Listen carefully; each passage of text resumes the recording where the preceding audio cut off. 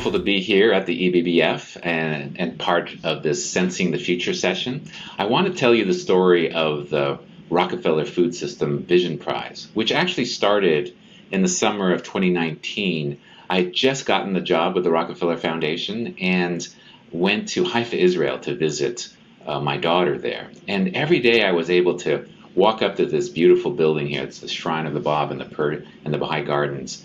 And I would meditate and contemplate and bring a little black notebook to think about strategies that would potentially be of service to humanity. And one of the things that I recognized or thought a lot about was the fact that almost all visions of the future, all the books and movies that we have about the future are dystopian. What we have is really a lot of Hunger Games and Mad Max, and we're very good at describing that world. We spend hundreds of millions of dollars, lots of talent and resources to do that. But we're actually quite bad at describing the world we actually want. And there's some reason for that. You know, we are surrounded by a lot of problems. The food system, for example, is the #1 emitter of greenhouse gases. About a third of greenhouse gases come from food systems. Diet is now the #1 risk for early mortality. So what we're eating is actually killing us. And all the trends are all in the wrong direction. So there is reason for being pessimistic, but the reality is, you know, as I think the Bible says, where there is no vision, the people perish. And I think we are in a culture right now that's at risk of perishing because we can't envision a better future. And if you can't envision a better future, you can't create it. And with that insight, I came up with the idea of creating a food system vision prize. How do we envision our local food system in the year 2050? And I thought, oh, there must have been other people who've done this, but it turns out no one had ever done a prize for a vision, at least that we could come across. One that, and certainly not a prize around the vision of a local food system. And so that was unique. And so we wasn't quite sure what was going to happen. So we launched it. We thought maybe we would get 300 or 400 submissions, because this is not an easy thing to do. You know, what exactly is a vision, and how do you evaluate it and develop it? We in fact had to hire OpenIDEO and Second Muse to help develop a food system vision toolkit, because this is all new territory, bringing groups together, envisioning a food system that can barely be imagined, and then getting consensus around it. And as I said, we thought maybe we would get 300 or 400 submissions. It went viral. There was over 1,300 submissions. We narrowed that down to about 76 in the semifinalists. And what that told us is there's a real hunger for hope, a real desire to envision and change the world we are currently confronted with. And that was exciting, to be part of this community and to be part of a process to create change at a very fundamental level. So one of the insights from that process was, if you start focusing just on problems, you inevitably get into conflict because people have very different opinions on the problems. But if you could focus initially on principle and values, it set up the groups for much more productive discussions, because principles allow you to then guide the conversation around the kinds of solutions that you want to create. The second thing was there were a whole set of insights around the food system future that was pretty universal across most of the groups.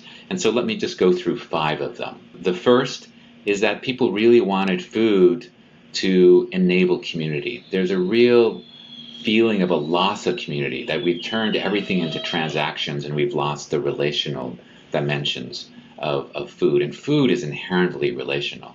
You know, everybody has a connection to food. One of the best ways to create harmony is to get people around a table, around a delicious meal. We all have a favorite food that our mother used to make for us. I mean, there are ways of connecting that are incredibly important. And there's also a spiritual dimension to food that allows you to see it as part of the interconnected whole.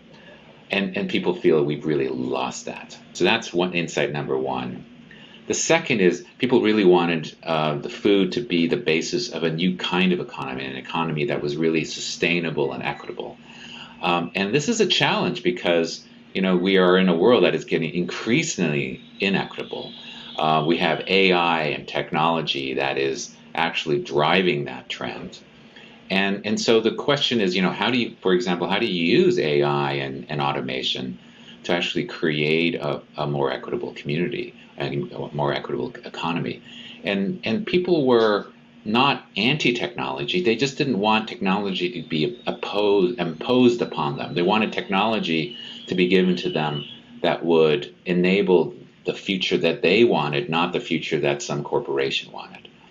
And you can really resonate with that. For example, right now, AI and automation is being used by the largest farms to further enable them to dominate the marketplace. But what if we created small robots that enabled small and medium-sized farmers to be competitive? Because they also face tremendous labor issues. And then finally, this whole idea of creating circular economies really resonated everywhere. Everybody recognizes that we're too wasteful, that we are not taking care of the earth, taking care of the environment and biodiversity in a way that we should, and we need to transform that. The third is that food is an amazing way to reconcile and bring people together. We in fact had a lot of indigenous groups who are inherently system thinkers propose visions of their future, and so not only could we use food as a way to provide more justice, but also address issues of malnutrition and undernutrition. So much of our food systems really working against the interests of the underprivileged, against the interests of the poor. So how do we shift that so that you have greater land ownership, etc.?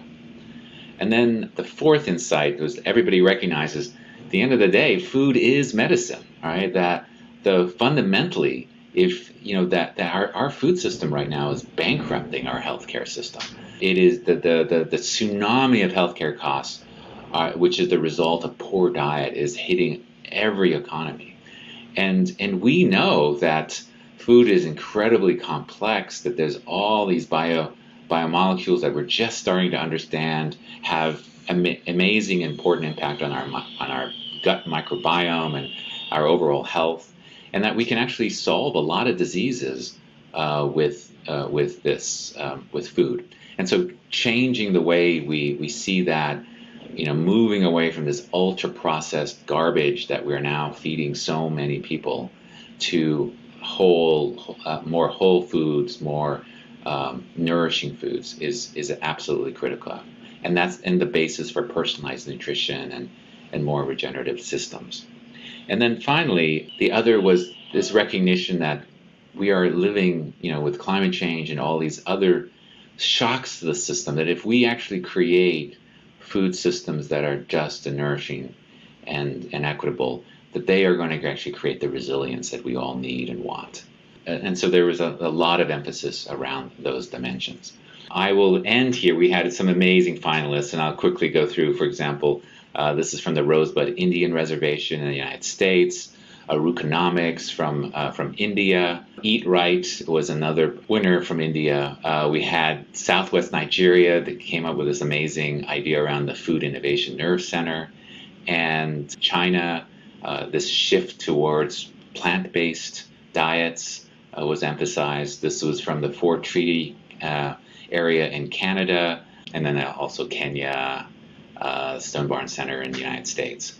So at the end of the day, though, you have to turn those visions into reality, and that's why I'll now turn it back to you. And so glad that I was able to share this with you, and look forward to hearing more.